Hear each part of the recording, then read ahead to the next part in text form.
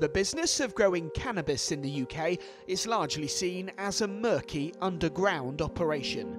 But hidden in the hills near Dumfries, a greenhouse measuring almost 3 acres will soon change that perception. This site looks set to be the first medicinal cannabis farm in Scotland and the first in the UK to sell a prescription product domestically. The men behind this pioneering project hope it will help those who use the drug here in the UK. So right now there are around 5,000 patients in the UK market who are all reliant on imported products from Canada, Israel, Holland particularly. At the moment there is no domestic offering. By being able to produce these products in this country will make the supply chain somewhat easier. What we have here will be something that will have UK standards under MHRA to meet our own regulation, and people will be able to be confident that what they're getting meets the UK health standards that we expect from all pharmaceutical products that we use and consume in this country. The medicinal cannabis industry didn't exist in the UK before November 2018. That's when the UK government changed the law, allowing for prescriptions in limited circumstances, like epilepsy. Since then, the industry has grown exponentially, and it's estimated it could be worth £2.3 billion by 2024, with this facility at the forefront of that push.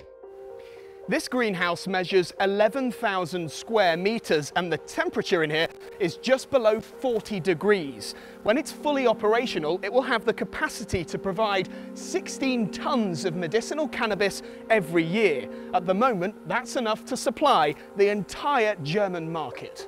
Because of that, security is tight. We're not allowed to broadcast its exact location, but can say the company hopes to employ people from the local area. Jobs in the rural community have diminished drastically over the last decade. With mechanisation and everything else, farming is not what it used to be. And we are hoping that we will bring 60 to 80 jobs into this local area, and the job skills are very transferable from what was in this area already. And the eye to detail and the jobs that they used to do in the mills are very similar to the jobs that they'll need to do in the glasshouse. So you need to grind up the product.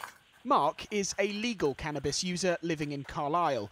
He uses the drug to relieve pain caused by degenerative arthritis, but it's extremely difficult to get on the NHS, forcing many patients to use private health services. Mark hopes this new cannabis farm will help make the drug more accessible. Well, hopefully the prices should drop dramatically. Currently prices are reasonably high.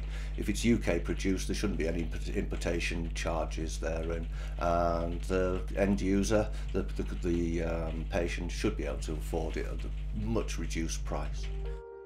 The company behind this mammoth facility will soon submit a licensing application to the UK Home Office. They hope to be growing their first commercial product later this year. But for now, the seed is set for this new and emerging industry to continue to grow. Lewis Warner, ITV News.